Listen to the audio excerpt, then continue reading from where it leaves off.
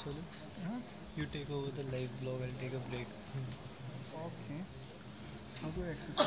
So as you see on the screen, this is the MyCroft plasmoid. And then I'll do. It's going to try connecting to the service.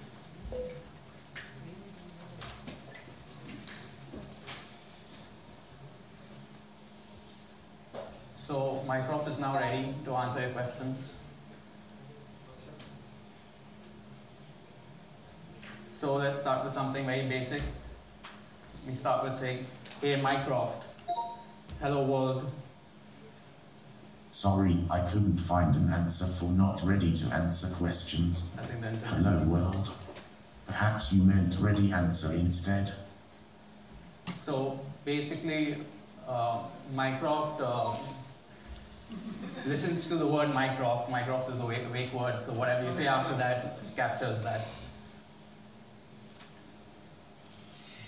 So there just answer whatever found right now. So before I move on, so I'm going to say after that captures that.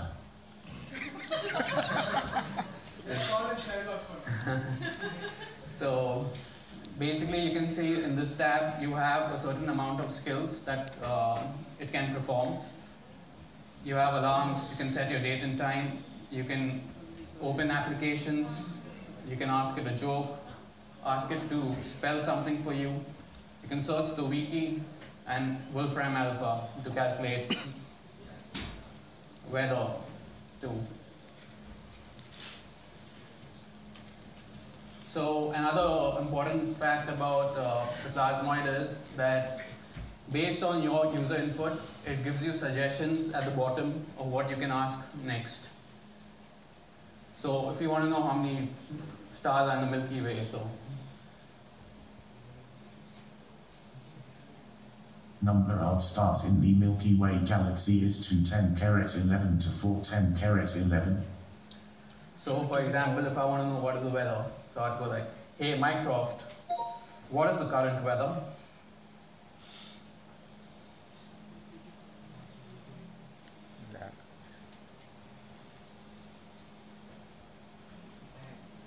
With a high of 32 and a low of 32, Lawrence has overcast clouds and is currently 36 degrees. So my location is not set to Guwahati, it's set to Lawrence, but if I change my location, it will give me the weather of here.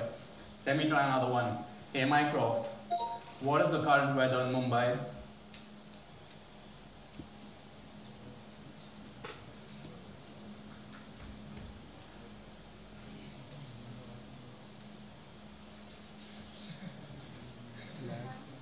Right now, it's clear sky and 91 degrees for a high of 86 and a low of 78 in Mumbai. So moving on,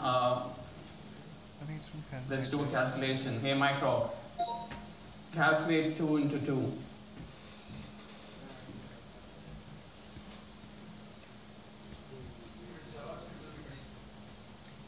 Two slash 2 is 1. Yeah, so yeah, so I'm getting that.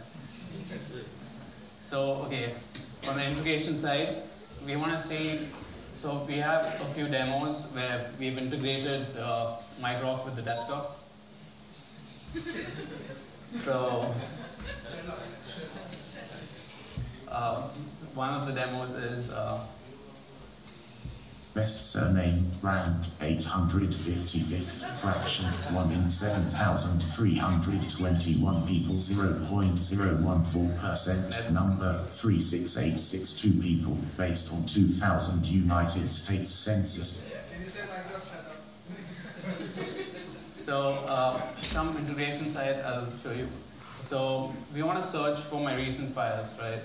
So I'll go like, hey MyCroft, show my recent files.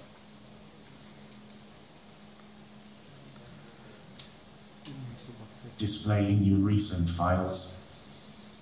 So you have something with integration with KRunner. Another integration side I'll show you is that we know, if you know what KDE activities, it's like you can create multiple desktop activities that there are separate desktops. So create KDE activity. Hey So, hey MyCroft, create a new activity test.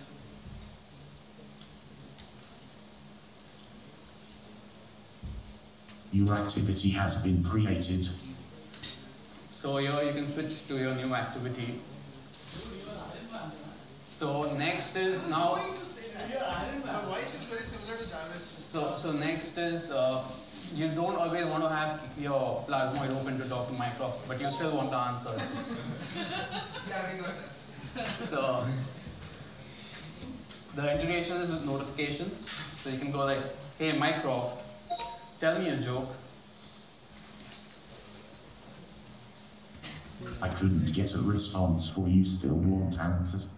A product manager walks into a bar, asks for drink. Maybe you meant you want answers. Bartender says no, but will consider adding later. So you get notifications as well. So right now what you're seeing is a really early version of the plasmoid, and integration and design.